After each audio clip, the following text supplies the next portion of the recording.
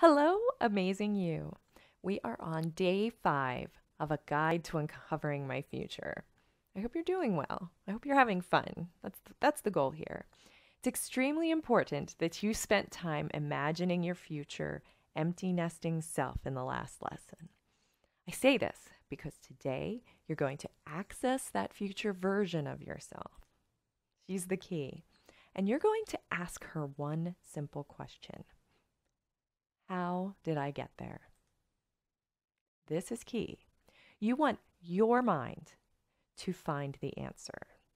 Your brain is super powerful. Use it to find your answer. Sure, I could tell you what my brain came up with to answer this, but that's my solution. It's not yours. And this is the key. All of this work is you. You've done all of this and you have the answer. So in your workbook, go to the How Did I Get There page. Pretty much a blank page, right? There you go. Any blank piece of paper will work, and write down anything that comes to mind, anything and everything.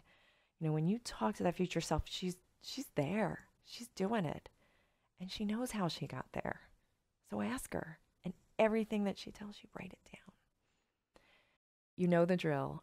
Don't edit. Yeah, just complete it for me. Don't edit. Just write anything that comes to your mind down. Try to fill the page. If you get stumped and you're just sitting there, try this thought on to see if it helps you. I am allowing my mind to find the answer to the question, how did I get there? Right? Imagine yourself fully in that future version and ask yourself, what did you do? Even if you decide that this circled item isn't for you in the long term, you will already have had, get this, the opportunity to experience the life of it, right? Just by doing this full exercise. So good. And you will discover so much about yourself. Powerful stuff. Again, you've made no commitments to moving forward yet. You're only exploring and discovering a possibility by living it in your mind.